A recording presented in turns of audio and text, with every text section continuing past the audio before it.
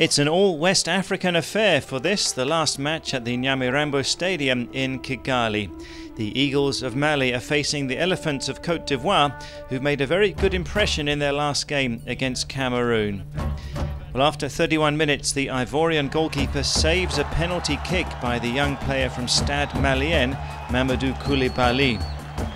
Mali are more dangerous but are missing opportunities and wasting chances.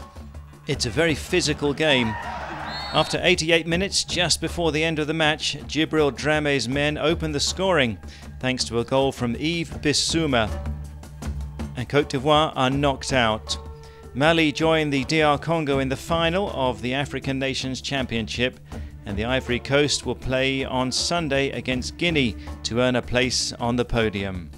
They win it by a goal to nil at the Stade de Kigali. We were not physically in the game, we were not technically in the game, so it was difficult for us today. Now we have to think about the future, and we don't have to forget what we have done until yet. The final is another match. It's not like any other match. To say that Congo are the favourites is too much. We have a lot of respect for this Congolese team. We'll have a chance to have our say because this is the final game of the tournament. So the draw for the final matches, the third place playoff, Guinea will play Côte d'Ivoire at 13 GMT, and the final at 16:30 GMT, it's DR Congo against Mali.